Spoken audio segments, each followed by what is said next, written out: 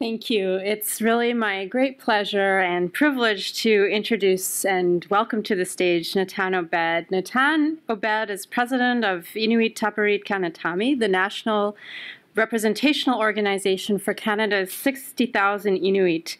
He's originally from Nain, the northernmost community in Labrador's Nunatsiavut region, and now lives in Ottawa. For 10 years, he lived in Iqaluit, Nunavut, and worked as the Director of Social and Cultural Development for Nunavut Tungavik, the organization that represents the rights of Nunavut Inuit. He has devoted his career to working with Inuit representational organizations to improve the well-being of Inuit in Canada. So please help me welcome Natan Obed.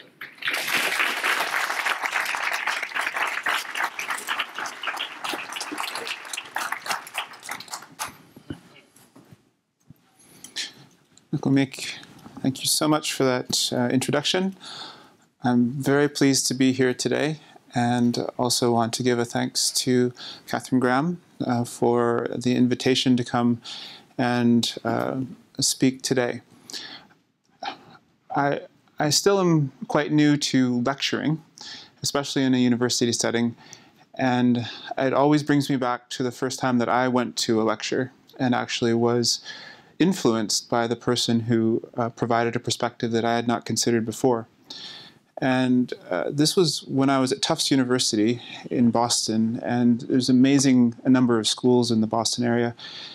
I was able to go to a lecture by Chinua Achebe, who is an African writer, and he was talking about Joseph Conrad's Heart of Darkness, and had given his critique as an Indigenous African to a colonial book which had a massive influence on the way in which the world saw Africa and some of the challenges within it. And then in my course of study, I had talked to land claim leaders, talked to people across Inuit Nunangat in Canada about the settled land claim agreements and then the effect that an agreement might have on Labrador Inuit. That was the basis of my senior honors thesis in university, because the Nunatsiavut claim had not been settled. And I kept going back to that speech and that understanding of colonialism and then post-colonialism in Africa, and how some of the same things that happened in Africa actually have happened in the Canadian Arctic. And we see the huge differences in first world and third world when it comes to where we think of Canada in the world. But the treatment of Indigenous people, the post-colonial challenges that come about from a society moving away from its colonial origins, has just as many twists and turns and challenges here in North America and in Canada as it might have had in Africa. We still live in a time where it is really important to stand back a second and reconsider where we are in our relationship, but also the types of things that we're doing, and be very clear about the path that we all want to take, and whether or not the acts of reconciliation that we are hearing about in the news or that we celebrate in doing in institutions like Carleton actually are meeting those end goals. So today I wanted to start with an understanding of Inuit democracy. And I don't assume that even if you have worked with Inuit, you have a full appreciation and understanding of Inuit democracy, because it's complicated, and many of our own Inuit and communities don't necessarily know how these structures all interact and work together, because they are relatively new. I'll start with Inuit Tapiriit Kanatami. I am the president of our national organization, and I wanted to start with our logo. It's something that is quite beautiful just in its own right, but it tells a story that then gets us into the nuts and bolts of how our Inuit democracy fits together. First, you see that there are 2 women and 2 men based on the type of clothing that the 4 Inuit are wearing. An amauti is a woman's parka, and the long hood in the back is a baby carrier, as well as is just a really cool piece of clothing. And then men have more simple silbapak, so you have two men as well. So there's the equality between men and women. In the negative space in the middle, you'll see a Canadian flag, and that is meant to symbolize our connection with Canada. The late Josie Kusugak, who was a mentor to me, coined the phrase, Inuit are first Canadians and Canadians first. We don't have a lot of the same angst around our place within Canada, within our society, as perhaps First Nations communities do, or Métis. It isn't to say there aren't Inuit who want to see a different relationship or are quite bitter about the relationship between Inuit and Canada. But it is to say that the way in which we have mobilized politically has imagined that we are Canadians and deserve services that all Canadians receive and share the same hopes and dreams as a country that Canadians do. It's amazing the passion that you see for things like the Olympics or other national events within Inuit communities who celebrate right along with all other Canadians. Below the maple leaf, you'll also see an ulu in the negative space. And that also is one of the key symbols and identifications of Inuit society. Our name, Inuit Tapiri Kanatami, is very decidedly Inuktut, and that is the term that we use to describe the entirety of our dialects of the Inuit language. And it means Inuit are united in Canada. And the last part there, Kanatami, is just Kanata, in the Inuktitization of Canada, and mi is in. And the middle word Tapalit means united, working together. Prior to 2001, our title of organization was the Inuit Tapirisat of Canada, and it imagined that Inuit would be united in Canada. So as our land claims were settled, and as we solidified our democracy, we actually changed the name of our national organization to understand the point in time where we were. So this gets us into a conversation about Inuit democracy. And I try to use this term because in the conversation on Indigenous rights and on the organizations that represent Indigenous peoples or the organizations that advocate on behalf of certain Indigenous issues, there is a lack of appreciation and understanding about the underpinnings of democracy within those structures. And there's a broad acceptance by federal, provincial, territorial leaders, but then also the Canadian community, that we are all just a random assortment of basically NGOs or groups that have special interests or special rights, but are not necessarily organized in a way that you might think about municipalities, provinces or territories, or federal structures. I want to impress upon you that there is an Inuit democracy, and that in this time, in Canada, we don't really have to talk anymore about whether or not Indigenous rights exist, or the right to self-determination for Indigenous peoples exists. Hopefully we have moved past that conversation. If we've moved past that conversation, we certainly haven't made any considerations for what that acceptance means for our democratic institutions. And often I have been in situations where I've had to explain why Inuit Tapiri Kanatami has had certain positions at First Ministers meetings or at federal, provincial, territorial, Indigenous meetings, or at Council of Federation meetings, all of these structures that are intergovernmental in Canada that try to bring together Canadian leadership in the Confederacy, but systematically exclude those who represent Indigenous people. And I say systematically exclude, meaning that there is no consideration that there are rights of Indigenous people that do affect Confederation. And that if you are going to have a conversation amongst the leaders of this country, that the representatives of Inuit, First Nations, and Métis are a part of that confederation and a part of that conversation. Because if you don't agree with that, then you don't agree that self-determination exists. You don't agree that we have the right to our own governments or our own democracies. The frightening thing about that to provinces, to territories, to the federal government is that the things that were decided on our behalf are now things that we have to do together. And the wholesale change of expectation and participation of Indigenous peoples to bring into reality Indigenous rights takes away some of the inherent power that people feel that they have when they ascend to office as a governing party in a provincial, territorial, or federal government. The imagination that you have complete control as a prime minister or as a premier, and that within your cabinet table, you can make decisions on behalf of all of your population, and tough luck, those outside of power are going to have to live with those considerations, is, the defining feature of party politics.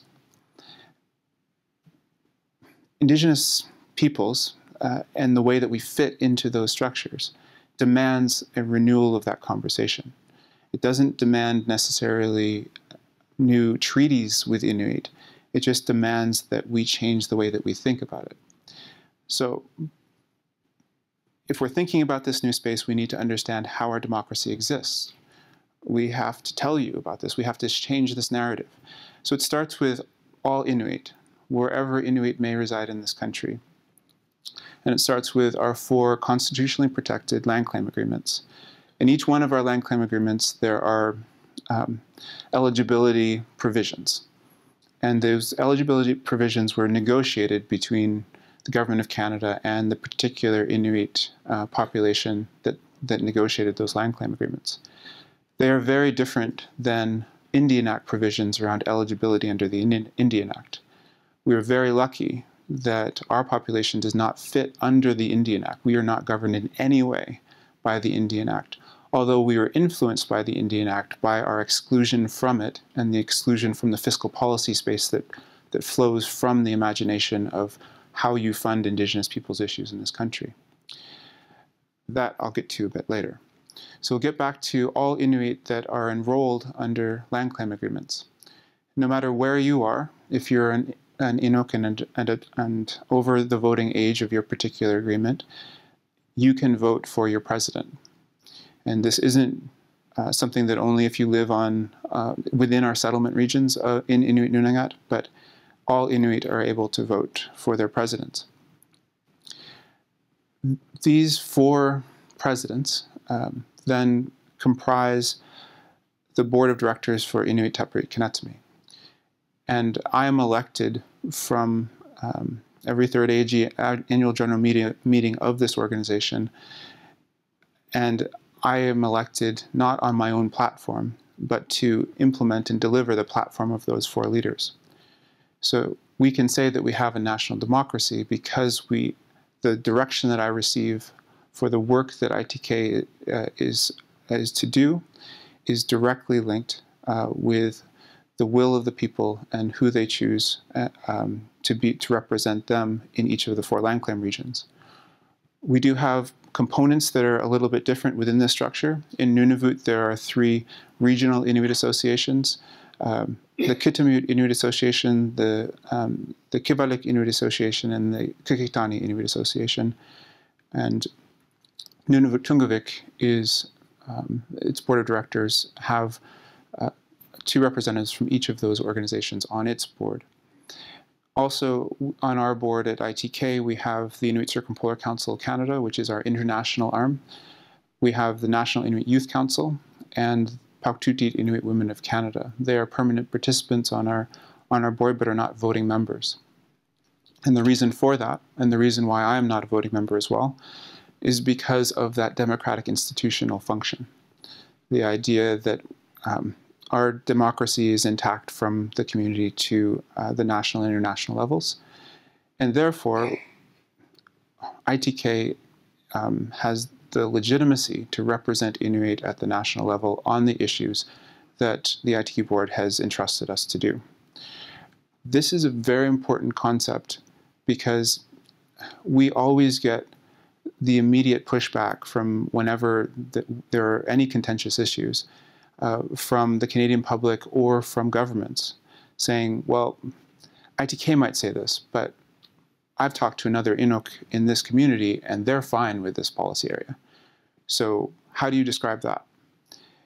The other, and it's really a funny thing, because I live in Ontario. I just voted yesterday. I know that not all Ontarians, or whatever you call yourselves, agree on policy areas or on any given issue, whether it's carbon tax or education or any of the major policy issues. There are large splits, but there's a democratic societal function, and whoever wins the right to lead is then not questioned by people in this province. And at a national level, you wouldn't have a federal minister talk to the Premier of Ontario and then say, well, I heard from this person who lives in Ontario that there's a completely different side to this. And so who really is right? But that's what happens to Inuit. That's what happens to Inuit democratic functions. When I sit in rooms, when a minister has heard from an individual a different policy slant on the position that I'm raising. And I always say to the world that yes, in any society, there are all sorts of different voices that make up that society in different positions. And if I am not representing the interests of Inuit in the way that Inuit think is respectful, then I won't be voted back in. I will lose my privilege to represent Inuit in this country. And the same goes for all of the levels within this democratic structure. But for the time being, whether a minister likes it or not, the positions of ITK are the positions of ITK. And they can't be undermined by then going to find somebody else who says something different and then saying the Inuit position is contested or the Inuit position is actually something other than the ITK position. So we have 4 regional presidents. Dwayne Smith is the president and CEO for the Nunavut Regional Corporation. Aluki Koituk is the Nunavut Tungavik president. Charlie Watt Sr., who's the former senator, is now the Makivik Corporation president and was actually the first Makivik Corporation president in 1975. And then Johannes Lamp is the president of the Nunatsiavut government. And Nunatsiavut is the only region right now that has a self-government, that exists as an order of government within Confederation. So it isn't within Newfoundland and Labrador, it isn't within the federal government, it is a part of the overarching governance structure. That's also very important, to not just imagine that we are below municipal or below a province or territory or below even a federal jurisdiction. In many cases, we create a new space that then interacts with all those other spaces, while also hopefully bringing out the best of the existing spaces that we were in before we created these new self-governments. So it really is a melding of different systems and depends upon the enlightenment of the public service, of politicians and Canadians to push these forward into their best possible selves. ITK is here in Ottawa. We are just downtown at 75 Albert. We have about 45 staff. Some of them are here today.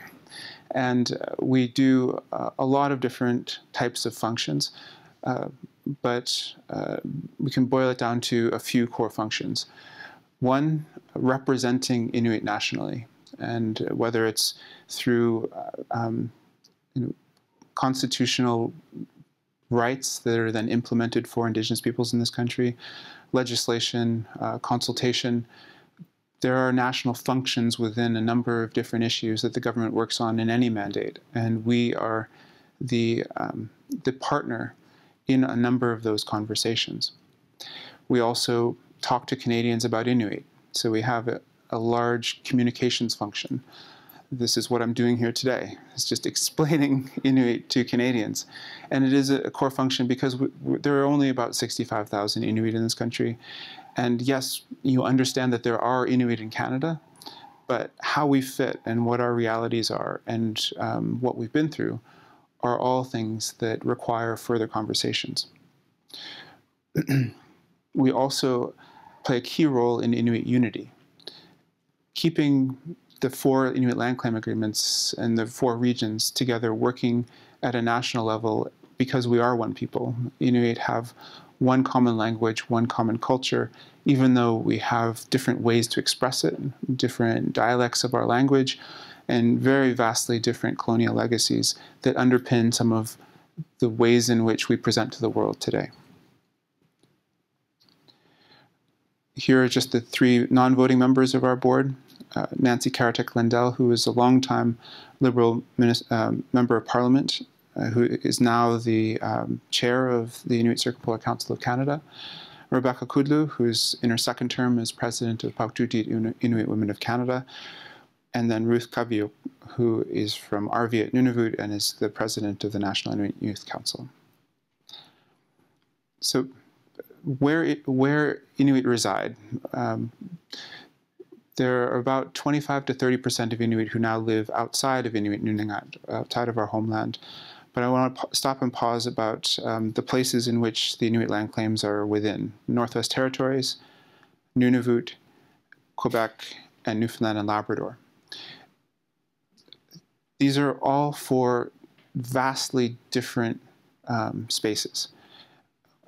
And traditionally, territories have functioned very differently than provinces. Newfoundland and Labrador only joined Confederation in 1949, and so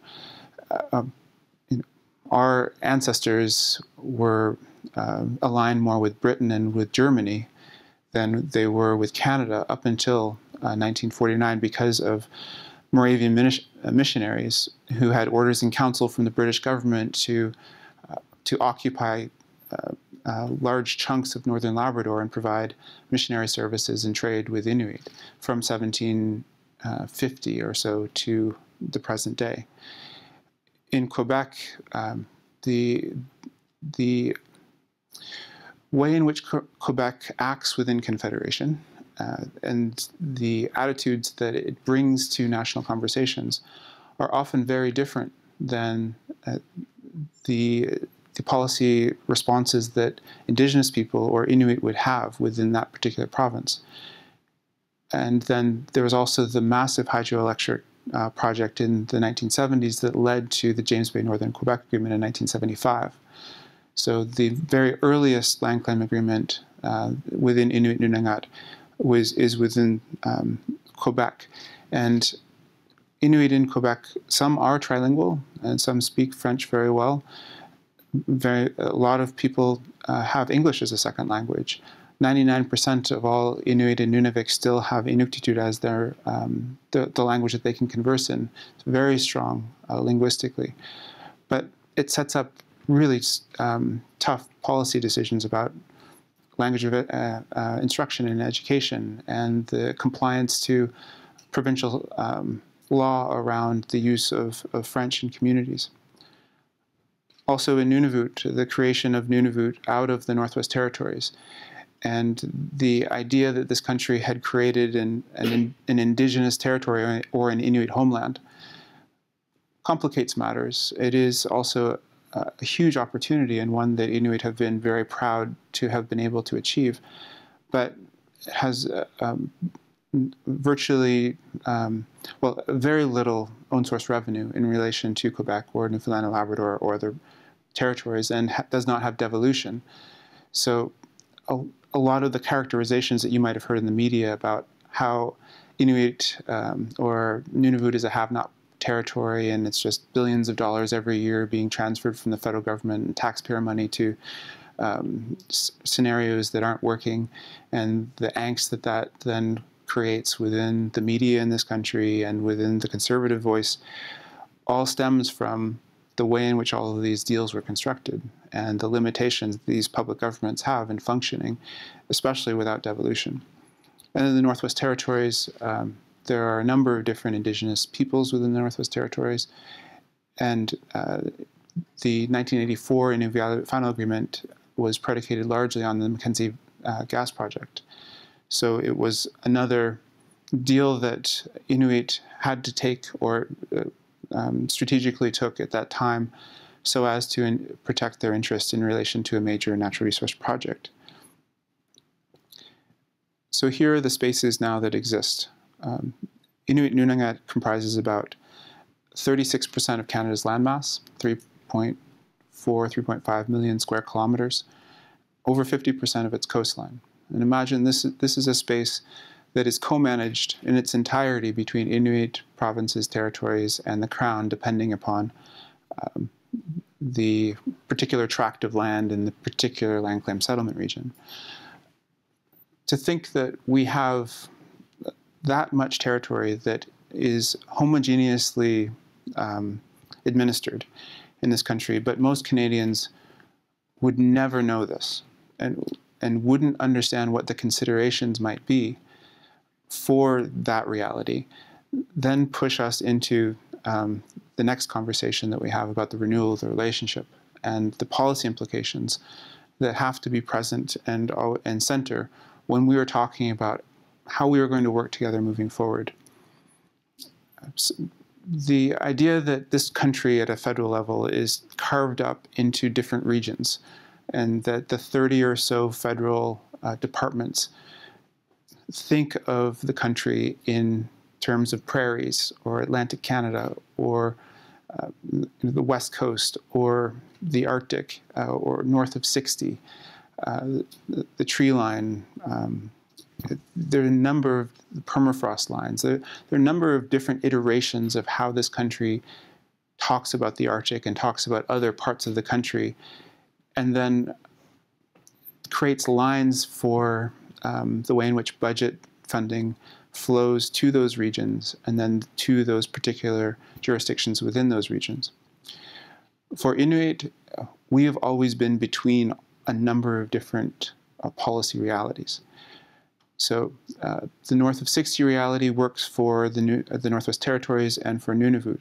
But in an Indigenous funding space, there are a number of different Indigenous considerations in the Northwest Territories, and there aren't in Nunavut. So you might have vastly different application of particular pots of funding for Indigenous issues within that space. Then usually Quebec is its own region, and if Quebec is receiving funds for Indigenous people, they have a number of different considerations.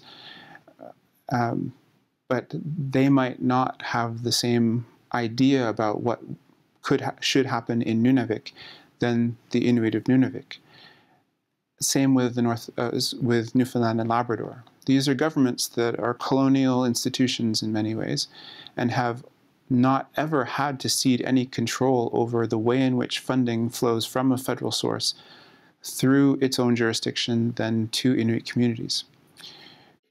So a great example that Heather Igliorte, who is a professor at Concordia, who did her master's here at Carleton in art history, has talked about is Inuit art and the policy implications of Inuit art. There was in the late 1940s, early 1950s, with the forced settlement or coerced settlement of Inuit communities from just the way in which Inuit were living on the land previously. There was this new program that was going to focus on art and the production of art that Inuit could sell to Southern Canadians or to an international market. But Newfoundland and Labrador was not a part of that particular funding pot. And so if you think about Inuit art and think about Kinawiak Asivak and the Cape Dorset print shop or the Pangerton print shop or the weaving studio or the amazing soapstone work from Nunavik or some of the other artwork from the Northwest Territories, that all had a public policy decision base. So funding flowed into a policy space that Inuit and Nunatsiavut were excluded from. And then, so one segment of the Inuit population did not have access to then the money and the administrative resources and the promotion of artwork in the way that the other three did. So as here we are in 2018, and we know Inuit art to be a certain thing, but it excludes in many cases major artwork from Nunatsiavut. We still have artists in Nunatsiavut, and we are now pushing for those policy changes so that we are included in any conversation about art funding that goes to Inuit Nunangat. But that is just another example of the practical consequences of not imagining this space and not imagining how funds flow into this space. As you can imagine, this is a very high-level conversation when it comes to politicians, especially politicians who are meeting with you for 30 minutes or less, and then go on to a whole host of other interests that actually have practical implications on their ridings that they're trying to protect for their next election. This whole space encompasses just 4 seats within the federal government. And right now, Hunter Tutu is the lone Inuk within the members of parliament, and he's representing Nunavut. So we also have had that consideration that politically at the federal level, Inuit have never been a priority. And one, our small population, 2, the lack of seats and representation in the House of Commons, 3, the fact that we don't fall under the Indian Act, and 4, just the general environment towards Indigenous people that is only recently changing. So along comes this new government, and I'm old enough to have been one of the key players within the Kelowna Accord. And the 2 years that led up to the Kelowna Accord and the great work that First Nations, Inuit, and Métis did to get ready for the Kelowna Accord, even though the announcements were said to have originated on the back of a napkin. It was 2 years of hard work that went into that, not only from people here working in Ottawa in Indigenous organizations, but also Inuit from across Inuit Nunangat who were mobilized to come in and talk about things like economic development and housing and education and healthcare. And that time unfortunately passed, and the renewal of the relationship didn't get a chance to have legs in that particular point in time. And then for almost 10 years, there was actually an attack on Indigenous representational organizations, on Inuit democracy. And whether it was passive or very direct, it all had a cumulative effect of really scaling back interventions that helped our society move forward. So along comes this new government, and wonderful words, and a whole new world when it comes to access. Inuit have never had access to federal government ministers like we have had in this particular government. Inuit have never had access to the Prime Minister in the way that we do here in 2018. And those are very good things, or they have the potential to be good things. If you noticed, a lot of the wording within the reconciliation mandate letters talks about the relationship. So having a relationship, an individual relationship or an institutional relationship, isn't necessarily the end goal that we see. The renewed relationship is really a renewed understanding of our place and our participation and partnership in making life better for all Canadians and also making life better for Inuit Nunangat. So there are a number of different policy areas where I could elaborate on, but I'll start with suicide prevention. And we at ITK have created a national Inuit suicide prevention strategy. We have created it with 3 pillars. It had to be Inuit specific, globally informed, and evidence-based. We released it in 2016. Actually, the cover of the program today is a picture of me on the day of its release in Kudrak in 2016. But at the very same time, members like Charlie Angus were bringing forward the crisis in Attawapiskat and pushing for Indigenous suicide conversations. There was even a special sitting of the House of Commons one evening in 2016. And what struck me about that particular conversation, and that there was sympathy, there was empathy for the people who were going through these hard times, but the conversation was not grounded in any sort of public policy space, legislative space, the way that which you would create long-lasting change in the auto industry would be to ensure that there were specific subsidies, or that all the economic considerations were met to create the best possible scenario for that particular industry to thrive. But all we were getting from conservatives, NDP, and liberals were an empowerment of the most dispossessed voices to be told to that room for the purpose of empathy and sympathy. It wasn't a public policy conversation. It wasn't informed by anything. And I know that it's not necessarily something that ever happens in the House of Commons, where you have public policy conversations by politicians. But in this space, it was just amazing that there was this lack of seeing suicide prevention as a public policy issue and also as a public health issue.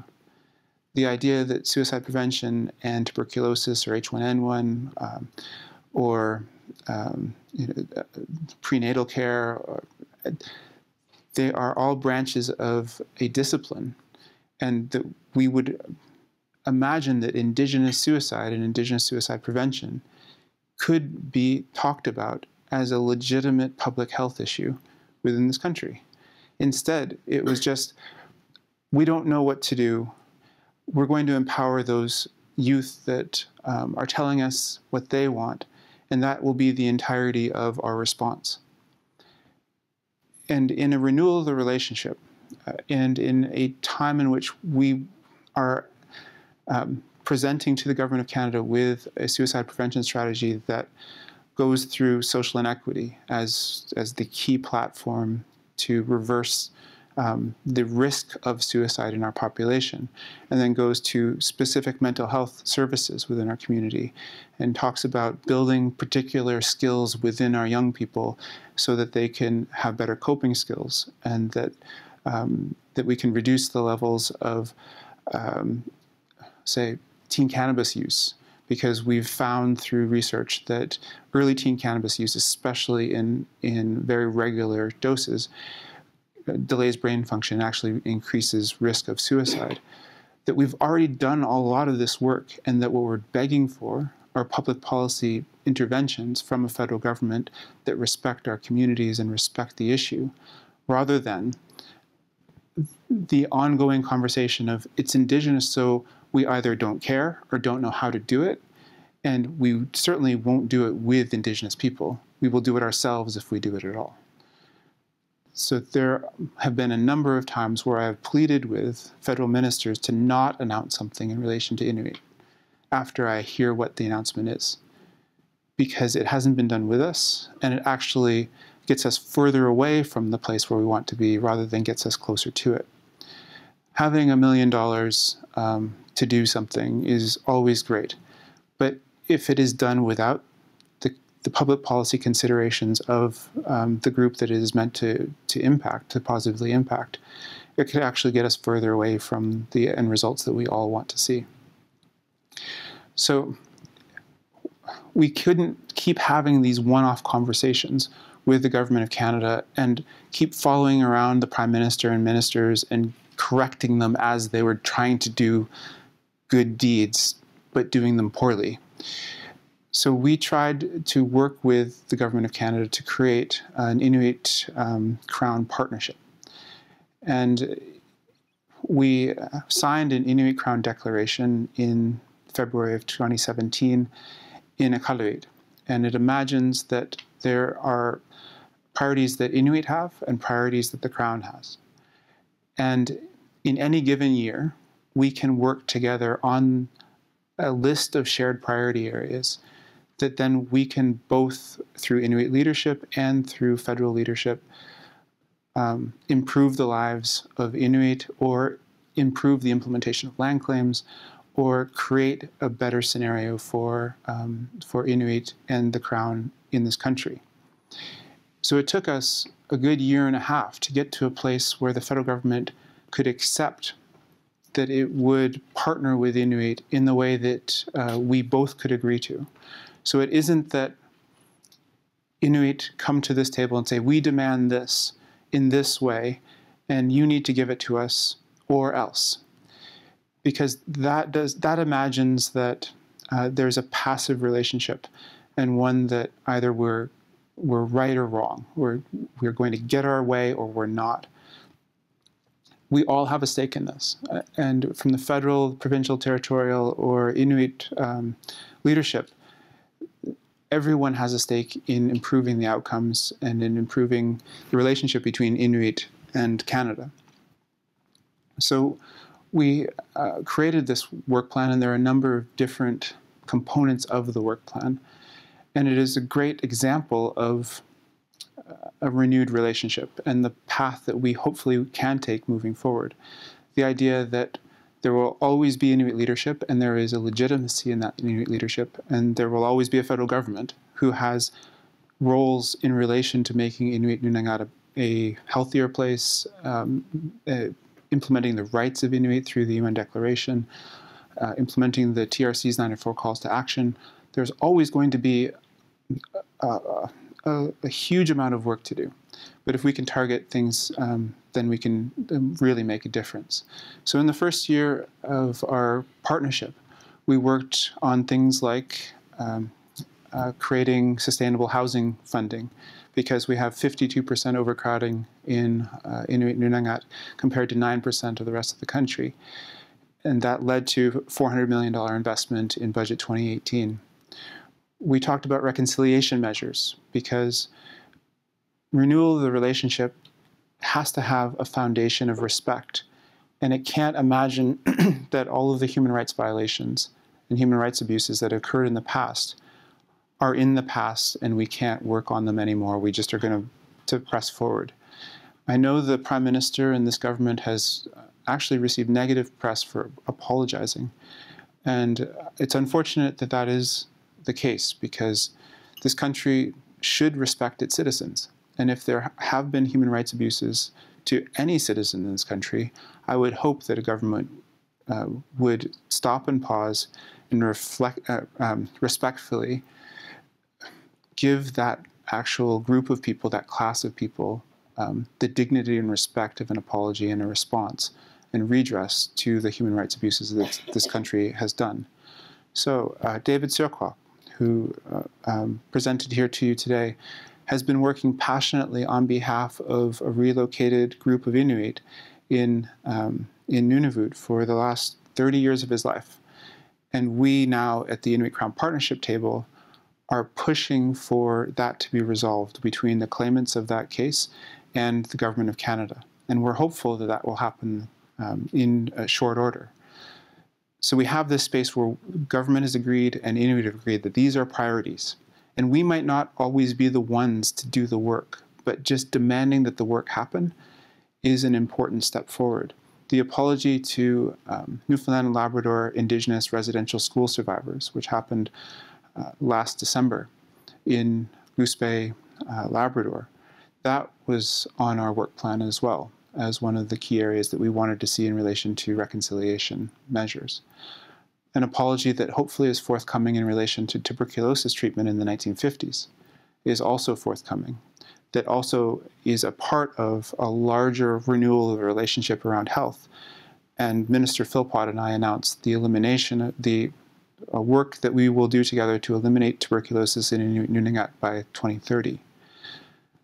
In 1950, in parts of Inuit Nunangat, 1 in 3 Inuit actually spent time in sanatorium in the south for tuberculosis care.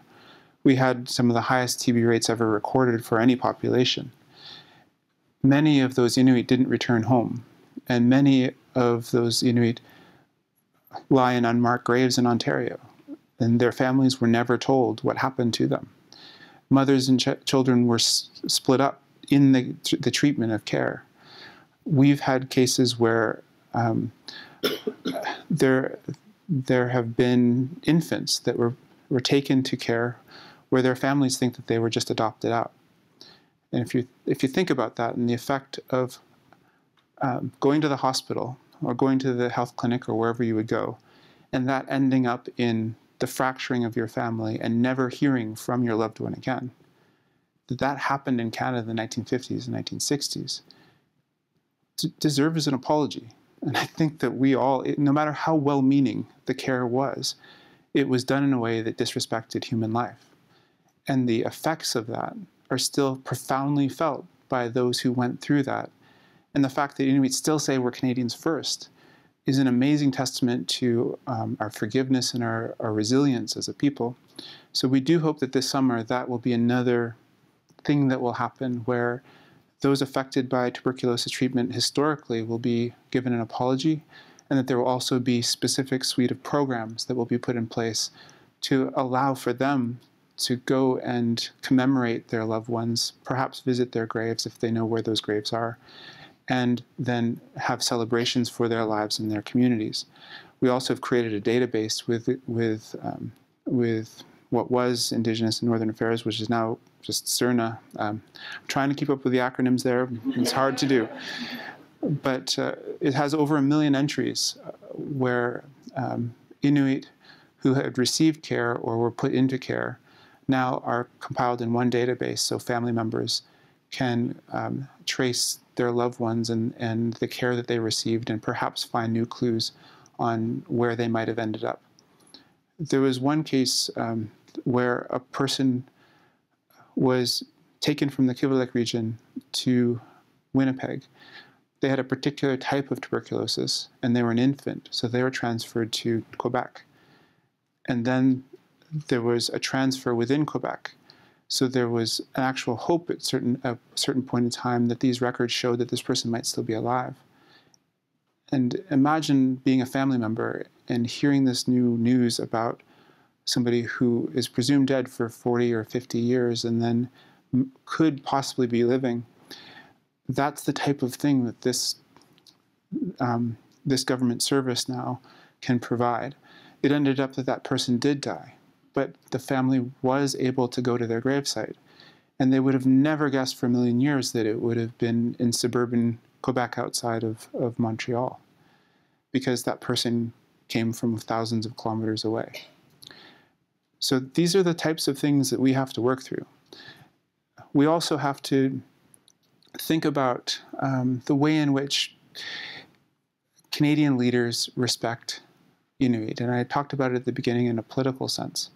And we have had a number of fights with the Government of Canada and with provinces and territories about the respectful work that we can do together and the platforms that we do the work within. Last summer, there was a bit of a media firestorm about Indigenous leaders boycotting the Council of Federation meeting in Alberta, which is where all the premiers come and congregate once a year.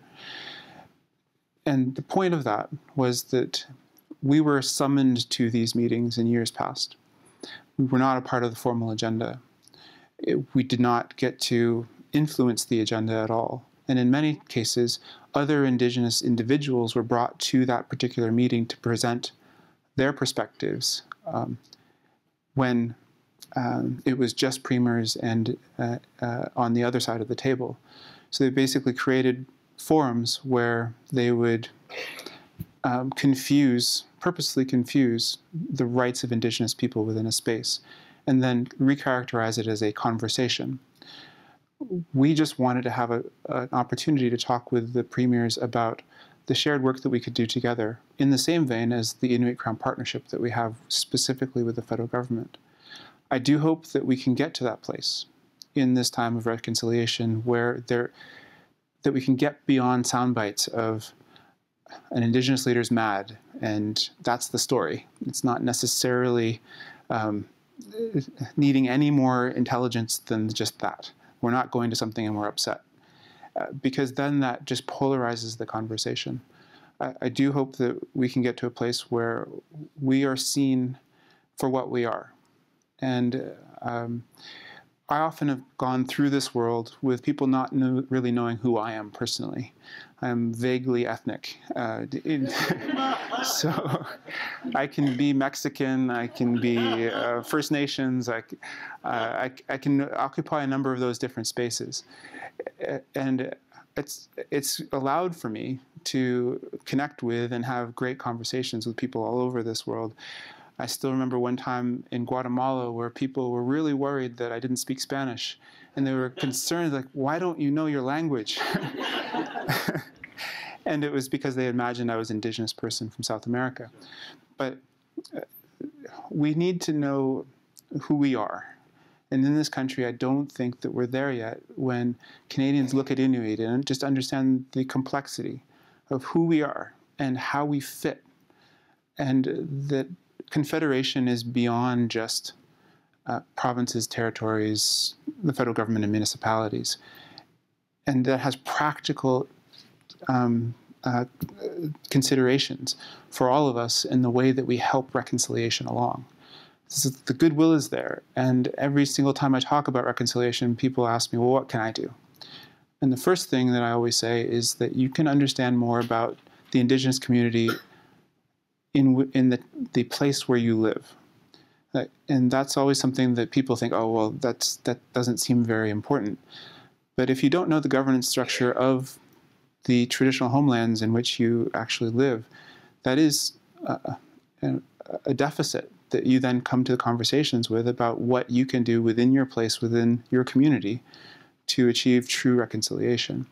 And for Inuit, probably many of you will never live in an Inuit community in Inuit Nunangat, but there is that acceptance that we exist more than just as a people who have an amazing culture and have exotic wildlife species like polar bear and beluga and narwhal, that we are actually trying to figure out the messy parts of the implementation of our rights, and that there is a real positive outcome that we all want to search for together, and that we do this together, that Inuit want to be a part of a better Canada and want to contribute to Canada, instead of it being always this conversation about why do Inuit want this, or why don't Inuit move south, or why would you live in an unsustainable place. These aren't the conversations we need to have anymore. And I think we can have much better conversations when we just educate ourselves a bit more and accept the Inuit democracy in this country. Thank you so much. Natan.